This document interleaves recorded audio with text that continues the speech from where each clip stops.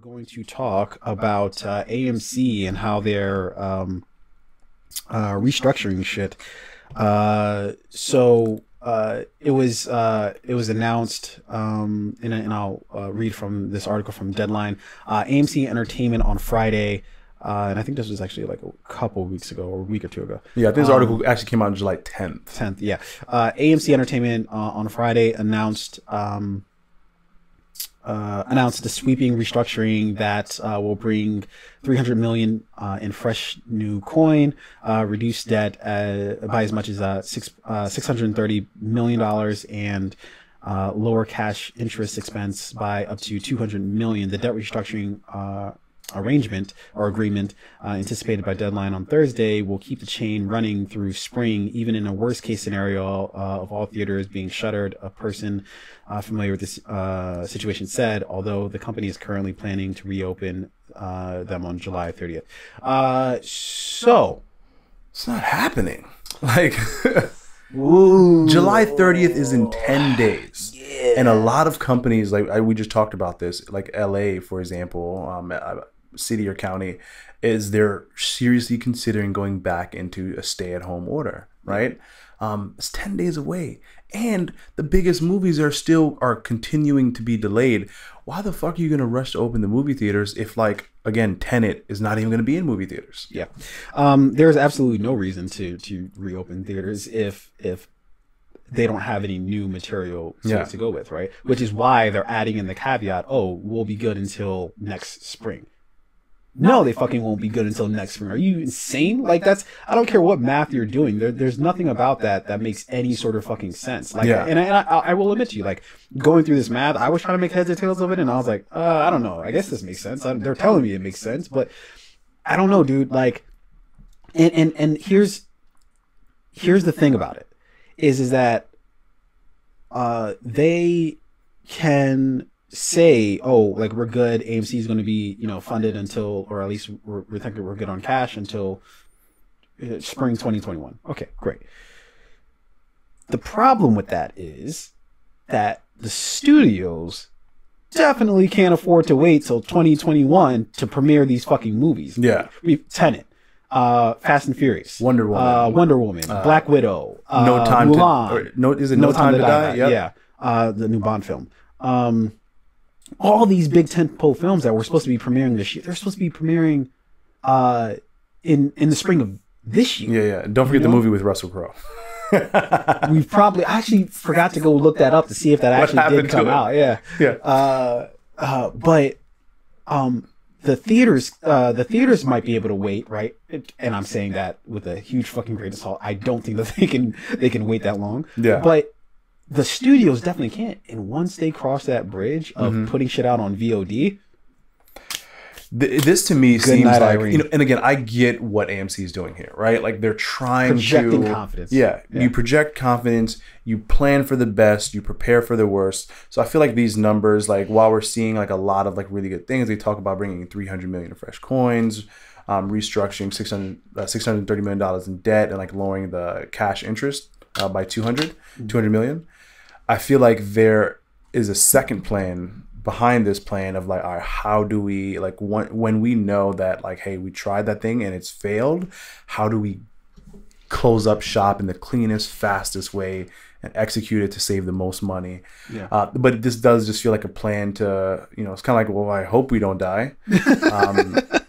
Which, again, you kind of, you owe it to the business and to the employees to try. Right? 100%. But it does still feel like money is just going to be burnt and waste here. Yeah. Here's what I think is kind of like the most likely scenario. I think the most likely scenario is that AMC and all these other sort of like movie theater chains, they're going to be bought up by somebody. And I think that... Is bought a word? Bought? It is now. I used it with confidence, so you did. Yeah, you didn't stutter for a second. I just had to. I had to catch it. Not at all. They're going to be bought up by. Sounds worse the second time. They're going to be bought up by somebody, right? Now, where that, because they do have these laws in place that the studios can't actually own the theaters. but I think that you're going to see that guard change. Like, for instance, there were rumors not too long ago that AMC was that Amazon was looking to buy AMC, which has been a nice come up for Amazon, right? That if we're going to make all these movies, we're going to make all this content. Well, now we got all these fucking theaters that we could just premiere them in, and we have no obligation to fucking, you know, show other people's movies, although they definitely might want to, since, you know, they're going to need to sell tickets and shit in order to keep, you know, the lights on. But I think that you're going to find a situation like that where these theaters are going to be bought and probably scaled down from what they are now. By something related to the studios. I don't know if it's going to be the studios directly or if it's going to be like some fucking like subsidiary from the theater, from the studios. Somehow, some way, the studios are going to be involved in keeping, because they have a vested interest in keeping the doors open for the theaters.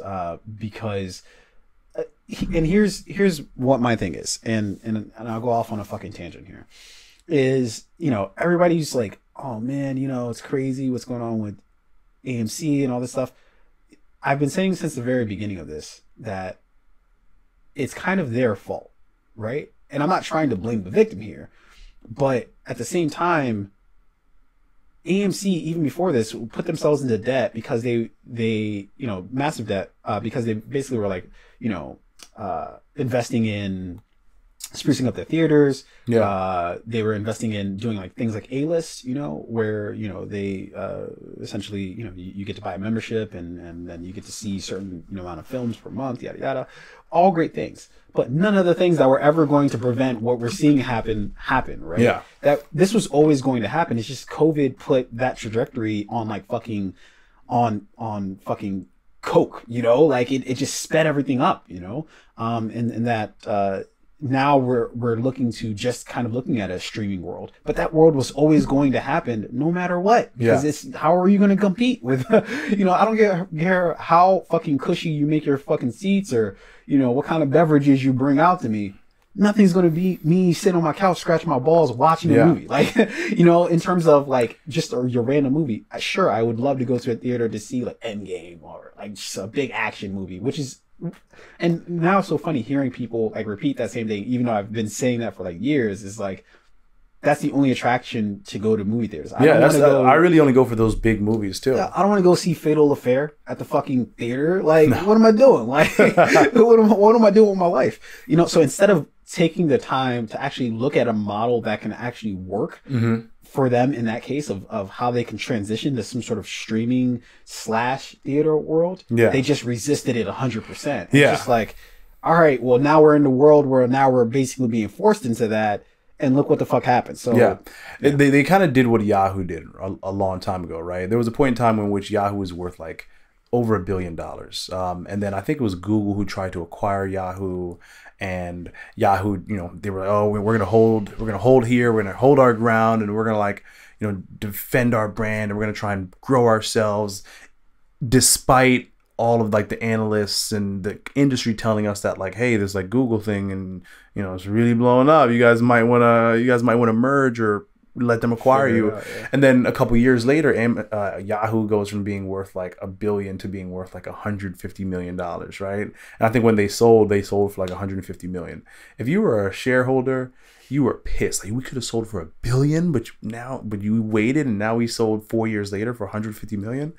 I think I respect AMC for like trying to hold their ground, but they should have, you know, you hold your ground when like the business is changing and like you feel like you could like weather that storm and like adapt but still not sell to your competitor. You don't try and hold your ground when something as unforeseeable as COVID-19, that something you could not have even remotely thought of planning for, impacts your business so much. At that point, you have to, like, all right, how do we quickly renovate, or not renovate, but like what is it called?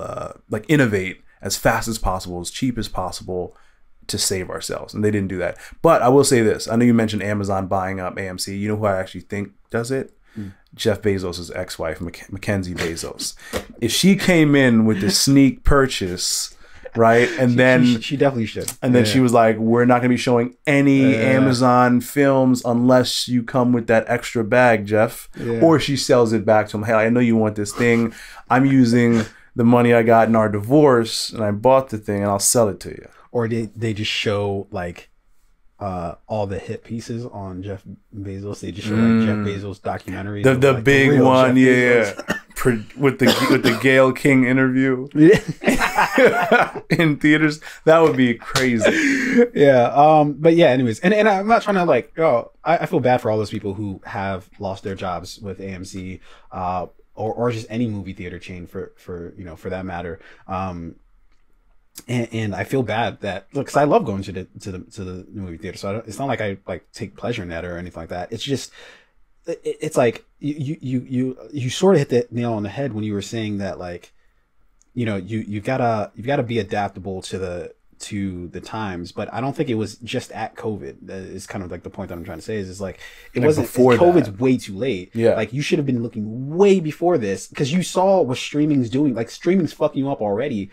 And it's like you have a technology that in some aspects is clearly superior to streaming, right? That you've got the big screen, but when you're talking about fucking convenience, and that's what the world is just shaping up to be, is just a world of convenience. How can you make things easier for people? You found like no need to try to make things more convenient for people and try to find a way, how can we still adapt to the changing of the guard between going to theaters or making the theaters the main thing and streaming. Like you didn't try to bridge that gap. You just try to like stay away from, or hold that off as long as possible. But it's just like, things evolve, things fucking, change. And if you don't adapt with it, then this is what they should have started to change before COVID even happened. And then when COVID happened, that should have they would have been well accelerated. Even if they didn't change then. When COVID happened, when it started, that should have accelerated any plans of like rapid change that they had in their revealed that they had future model. But instead they just continue to hold out. So all right. So sorry, AMC. Yeah. Good luck. Hopefully better days ahead for you guys. But oh well. I feel so bad that I just dismissed it as like, oh well. But in any case.